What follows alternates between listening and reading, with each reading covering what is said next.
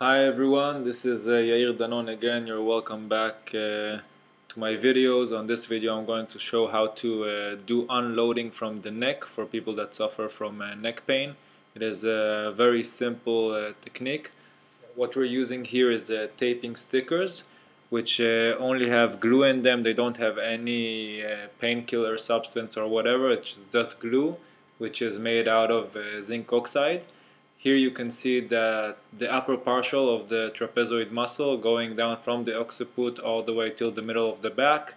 This is the shape of it, and what we want to do is we want to unload the lower part of the muscle, which will actually give a relaxation to the upper part of the muscle. As you know, muscles are made of fiber, of actin and myosin, and what we're doing is we're shortening the lower part.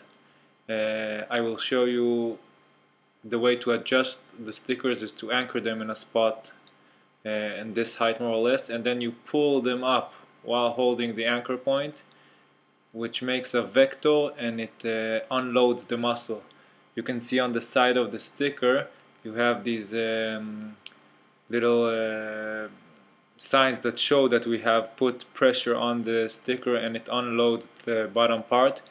You do it twice on each side with two straps, and you just pull as hard without losing the grip on the anchor point, and this relaxes the fiber in the upper part of the trapezoid muscle.